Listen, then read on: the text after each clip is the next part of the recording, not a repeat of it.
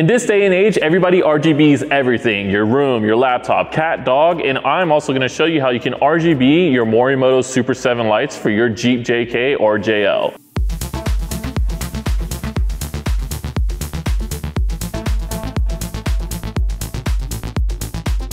Morimoto took over the market with the brand new Super 7 light, but I'm gonna show you how you can easily retrofit these lights. Let's get it. Before I continue on the build, I wanna let you guys know what this is because it's very important.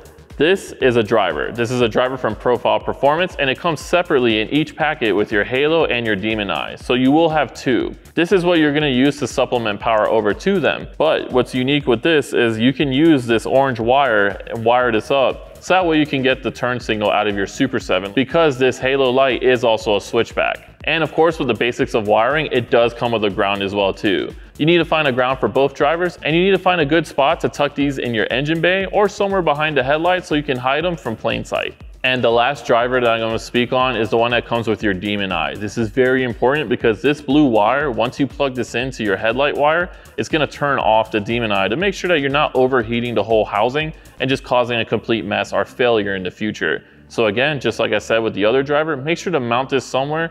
You don't have to mount it somewhere clean, but I recommend to have a good aesthetic to just put this somewhere real neat and nice. So as you can see, these are already done, but I'm gonna reverse engineer this and show you guys how we even got here. So first, let's move on to this and move this out the way. I'm gonna show you guys the tools that we use, and that's what I recommend since this is a custom application, but I understand that sometimes people just have stuff laying around the house. Next, you're gonna need a drill and a whole bunch of other stuff like picks, pliers. You're gonna need dikes. I have 2 Allen keys and a screwdriver. You need a whole bunch of stuff, and it's okay. It's gonna look sick in the end. So let's show you how we got here. So first, I'm gonna take the back end of the Super 7 off. Now, this isn't the most exciting part of the video, so I'm gonna speed through it with a little bit of editing magic.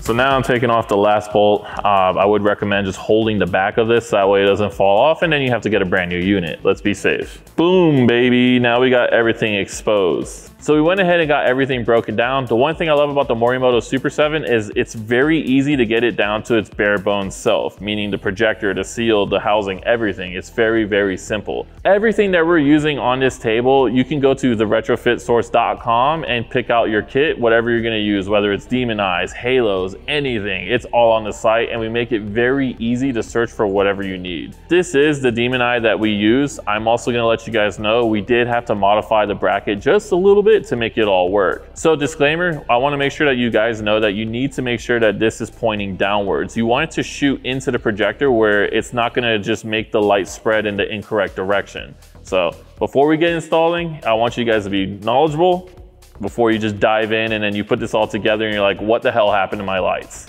So like I said, you're probably gonna have to drill this out just a little bit to make it fit, and you're also probably gonna have to bend it just a tad to make it actually sit flush and work. This is the custom life. Retrofitting, sometimes you're just gonna have to make it work, but that's what makes it a little bit more fun. So I'm gonna go ahead and thread this in and we should be good to go from there. We're gonna go ahead and get the halo on now. I'm gonna worry about the wire management last, but next, let's just get it popping.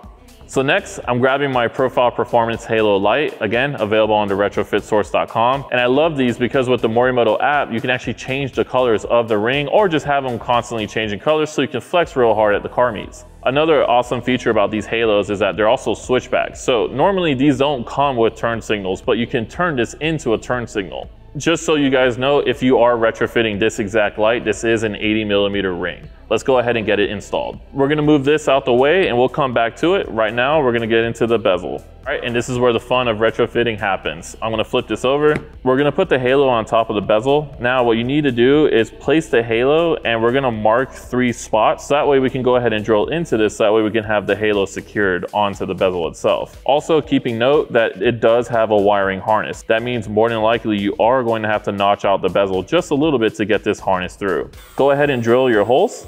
Next, we're gonna go ahead and secure the halo using our halo wire. This is gonna be used to go ahead and push through the holes that you created on the bezel and then the ones that are existing on the ring itself so you can make sure it's secured So that way when you're driving, it's not vibrating around or just spinning around. You want it to be as snug as possible to the bezel itself. Since everything's already notched out, I'm gonna go ahead and feed my wire through, and I'm gonna go ahead and place my ring right where I need it. Now on a side note, doesn't this remind you of like TikTok, like those ring lights? You know what I mean? Like imagine using these halos as like a ring light. You know what I mean? So, yeah, you know what? Yeah, let's bring that in. Let's retrofit some ring lights, dude. Can you imagine? All right, back on track. Now I'm gonna go ahead and cut a little piece of the wire off. Now there's not really a wrong or a right way to do this. I just wanna make sure that you guys know you need to at least take out enough where you're giving yourself enough slack. Let's say you're not making it too short and it's just a pain in the butt to install from there. So I'm gonna go ahead and take my dikes and cut this piece of the wire off. I'm gonna cut off 3 pieces. I already cut off 1 previously, so I'm gonna get my last piece right now. And we don't have a telescopic camera, you know what I mean? So I know it's gonna be a little bit hard to see this, but you need to feed the wire through. My camera guy's gonna quit after having to have to film this. You got that? Dang, you zoomed in all the way, you got that? Dang. With these little holes that are already pre-existing on the halo ring itself, you need to feed the wire through that. Make sure you put an even amount on each side. And then you're gonna feed both of them through the holes that you just made on the bezel. Again, there's no right or wrong way of feeding this wire through.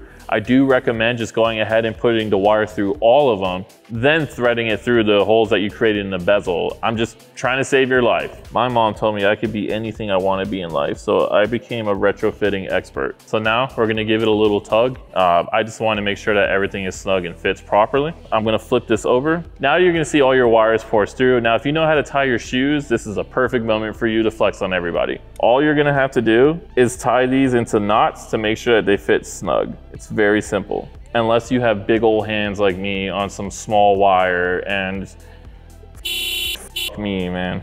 Now I'm gonna go ahead and cut off the excess wire that you don't need and just repeat that with the 2 other pairs and you can move on. So like I said before earlier in the video, you wanna make sure that this ring light is actually snug so it's not vibrating while driving. Next, I'm gonna go ahead and wire tuck these around the projector to make sure that the wires don't get anywhere in the way of any moving parts. This is by LED, so the projector flap is way on the inside, so the likelihood of you actually hitting anything is very low. What we did was we went ahead and just tucked this in all the way through, and there's a grommet here on the other side that you would have to pop out. Don't worry about getting the wire all the way through the grommet right now. We can actually save that for last. You just wanna make sure that this gets tucked and then the excess is pushed through.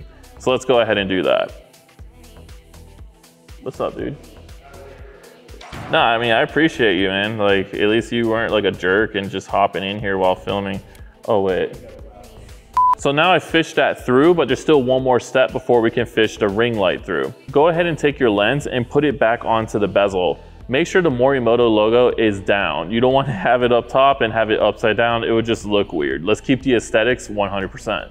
So go ahead and tighten these bolts with a Phillips head screwdriver. Oh, I got this itch on my nose. Sorry, ever since you came in here, now it's just like, now all the bolts are torqued down. Make sure to get a microfiber and clean the inside of your lens. The last thing you would want is setting this all up and just finding a fingerprint on the inside. So let's do the right thing and clean this up. Next up, we're gonna fish this wire through so we can finish up the install. Lights are cool, especially when they're blue and pink behind you. Before I go ahead and tuck this all the way in, I also wanna make sure that you guys know that the bottom is where you put in the demon eye. I'm gonna align the Morimoto logo to that to make sure that everything is in the correct orientation. I laugh because you'd be shocked how many people will actually bolt this all back up upside down. All right, so now this is the part where it might be a little bit frustrating, but it's okay. Wiring, it be like that. To get this wire through the grommet and to make it a lot easier on yourself, all you need to do is depin this plug. So what you're gonna do is you're gonna go ahead and push down on all of these. I like to apply a pressure so I can make sure that the wire is actually coming out. And then you can pull away and it's exposing all the pins. So now what we're gonna do is we're gonna take the pins we just exposed and push it all the way through the grommet so that way you can pull on this wire and make sure that everything is weather tight. You wanna make sure that no condensation or water is getting into the unit itself. You can make this a little bit easier on yourself by having a friend take a pick, put it through, and then you start stretching it so that way you can get the wire through. I, unfortunately, am by myself in this moment, so I'm gonna have to work with what I got, and we're gonna make this happen. Let's get it. I need a friend. Dude, you happen to be a friend. Get over here. That is perfect timing. I have a friend, and he is gonna help me with stretching this open so we can get the wire fed through. This is Mike Jones, not the rapper, the mechanic. Go ahead and depin the other wire and feed it through as well. And just like that, we're done. Thanks, Jonesy. Now, as you can see, all the wires through the grommet, so we can slide this back on over and just close it on up. Disclaimer, this John is a little bit thicker now, so it might be a little bit more difficult to get the grommet in, but you just have to, you know, throw your purse at it and make it happen. Last, we're gonna take the plugs that we depinned and we're gonna put the pins right back in it. Make sure that you put it in the correct orientation because you don't want to get these wires backwards. Now, if you can't remember what plug you depinned and which goes where, on this specific one, your halo light's gonna have a black, red, blue, and green wire. And where you see this little notch up top, that's gonna be the top. Go ahead and slide the pins back in and we're gonna secure it. So once you get the pins back into the plug, they should secure themselves by the prongs going up. So you're good to go and move on to your last wire, do the same thing. And boom, just like that, we're finished. Not only do you have an awesome Morimoto Super7 light, but now you have it customized exactly to your taste with a retrofit. And this is what it looks like powered on, but you also have it personalized exactly to your taste. Me personally, I like grabbing any kind of modification and making it my own, and this is the way to do it. Everything that we've installed on this Super 7 is available on TheRetroFitSource.com. This is a profile performance ring light and a profile performance demon light. Let me know what you guys want to see next. What do you guys want to see us retrofit? Do you want to see a G35 set of headlights, or do you want to see maybe F-150 taillights? Honestly, it's kind of up in the air and I want to see what your feedback is. But nonetheless, if you want to replicate exactly what we did, we have tools, the rubber you need to seal the headlights, and even much more that you can add as an addition to your retrofit. Go to TheRetroFitSource.com to grab whatever you need for your retrofit.